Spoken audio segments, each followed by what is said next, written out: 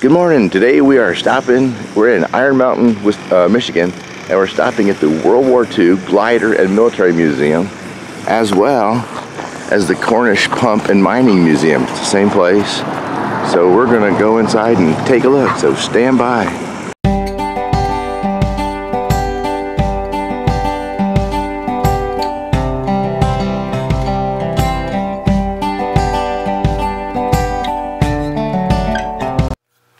Here it is, the Cornish Pump.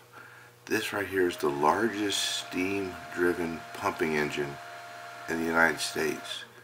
And it's all bolted together with nuts and bolts. They could bring it in pieces and assemble it. But that round flywheel right there, it's like 40 foot in diameter, and the flywheel itself weighs 160 tons. From the top of the pumping engine there down to the concrete floor here is 54 foot, and the entire engine weighs 750 tons. Unbelievable. And it's a steam engine. It's got two cylinders, a high pressure cylinder and a low pressure cylinder. The high pressure cylinder is 50 inches in diameter, and the low pressure is 100 inches in diameter with a 120-inch stroke. And it ran 8 pumps. The pumps are down below it, and this thing right here, it could pump 3,400 gallons of water a minute, which turns out to be like 5 million gallons of water a day.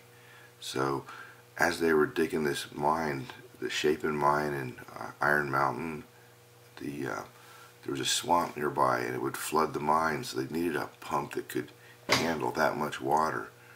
So they had this designed and built, and you can see the flywheel. As the flywheel spins, it works that lever there, and that yellow lever, and that yellow lever goes back, and it works this right here, this other lever, and that goes underground under the pump to work the pumping arms. I'll show you that. They have a working model, so I'll show you that in a second.